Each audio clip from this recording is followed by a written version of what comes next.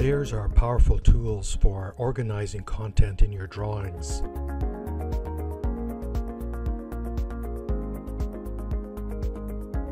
The primary way to control layers is to come up to the toolbar and then click the Layer Properties button. This displays a dialog box with all of the layers found in your drawing.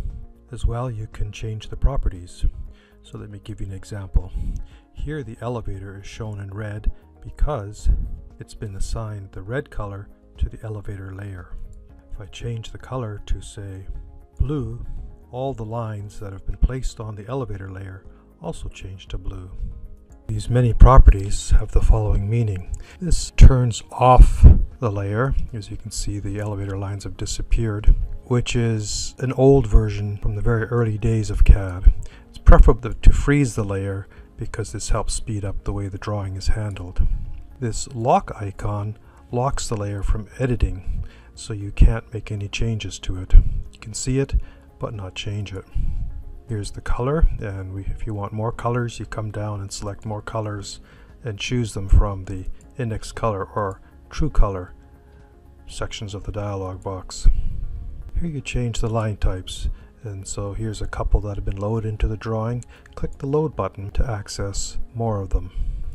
Click OK when you select the one you want, and it's then applied to the layer. Here we can change the line weight, and the line weight looks very, very fat. Often the changes don't come into effect until after you leave the dialog box. And transparency is how clearly you can see it, so let me reduce it down to 90, and you can barely see it. I'll come up to 30, and it's a bit easier to see. Plot styles are not enabled in this drawing, so I'll skip over them. And finally, the last item here that's of use in model space are whether or not the layer will be plotted. Some of the layers have been turned off, and if you then plot the drawing, you'll see that the layers for whom plotting has been turned off are in fact not plotted.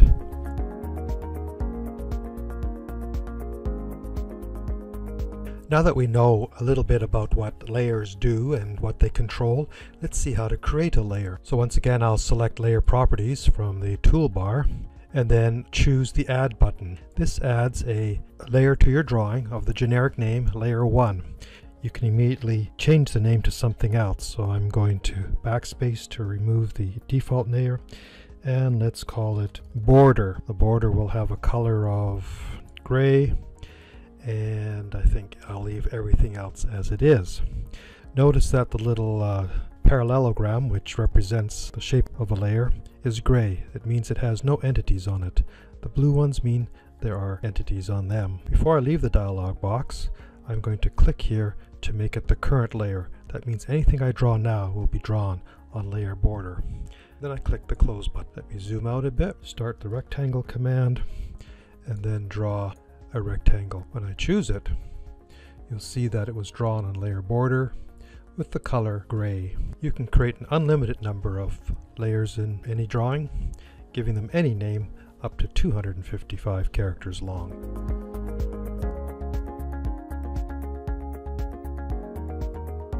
When you draw an entity on a layer, it doesn't have to stay there. So for example, this rectangle, which we drew on the border layer, I'm going to now select the elevator layer, and when I press escape, that the rectangle is now on Layer Elevator. There's a second place where you can make those changes.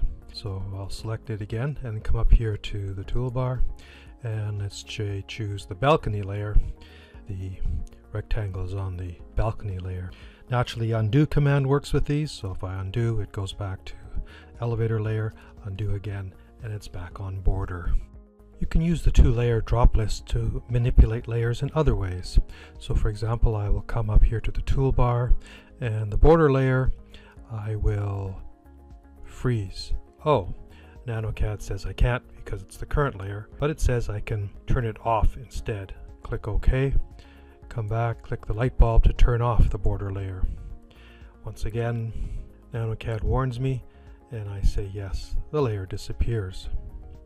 The drop list in the Properties bar works the same way, so I can come in here, turn the layer back on, the rectangle reappears. To choose a different current layer, select it from the drop list, and you notice that it says 0 there and 0 there. I can now freeze the border layer because it's no longer the current one. Similarly, you can turn off the printing status, the lock status. The one thing you cannot do in these drop lists is change the color. For that, you need to use the Layer Properties dialog box.